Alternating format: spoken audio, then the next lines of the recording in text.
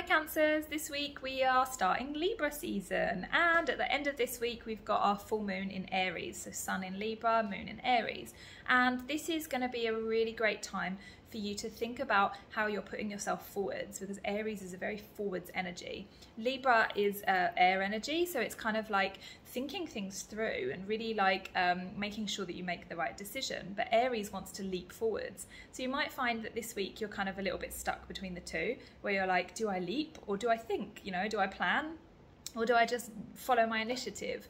And the answer obviously is somewhere in between, because Libra is very much about the scales. So you want to make sure that you are motivated, that you are kind of like letting your fire energy loose in, you know, moving your body and getting outside and, you know, trusting yourself. But you also want to make sure that you've got a bit of a plan, because if you kind of just shoot forwards without any idea of where you're going, then that can be a little bit, you know, it can lead to challenges, especially in your work where, you know, you do need a bit of a strategy, and, you know, in your relationships where if you just say whatever comes to mind, then, you know, you don't know how the other person's going to receive it. So there's a very fine line here between just kind of like shooting forwards and doing the direct thing, doing the authentic thing, the thing that feels most alive in the minute, and making sure that, you know, you do have a little bit of a plan and you are thinking through as well.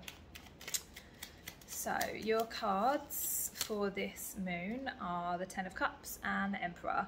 So this is a nice pairing. It is really representing here a happily ever after that can come through structure. So if you're lacking structure at the moment, where can you find some of that? Where can you set boundaries with people? Where can you set boundaries with your time? How can you build the structures in your life that are going to bring you towards this happily ever after that you're seeking?